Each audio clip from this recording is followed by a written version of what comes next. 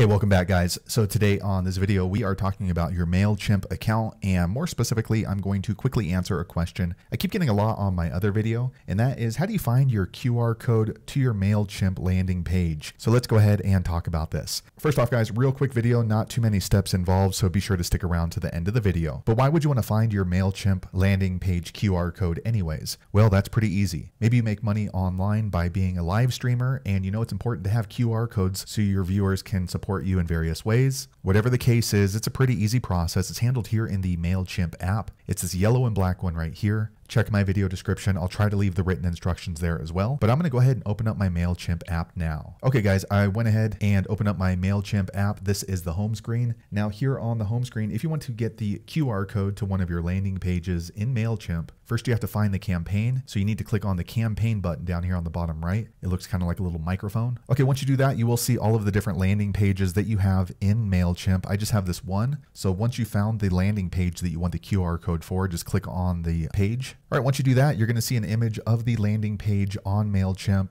And in order to get the QR code, you need to click on the QR code looking button here on the top in the center. Okay, so once you do that, you're going to see a QR code of your landing page on Mailchimp. Also at the top, you can see the title of the landing page that you created on Mailchimp. So with this, you can go ahead and click the upload button, or download button here on the top right. Okay, there you can go ahead and save the landing page QR code as an image. You can go ahead and copy it. You can share it with the social media features here. You can even screenshot it from your phone if you're allowed to with your phone. And then once you do that, you can go ahead and print it out and then put it on your live stream. So there you have it guys. If you're wondering how to get the QR code for your Mailchimp landing page, that is the easiest way I know how to do it. If you know an easier way, be sure to leave a comment below. Let the rest of us know how you did it. Hopefully you found that video useful. If so, click thumbs up or maybe consider subscribing to my channel, and I hope to see you on the next video. Thanks again for watching.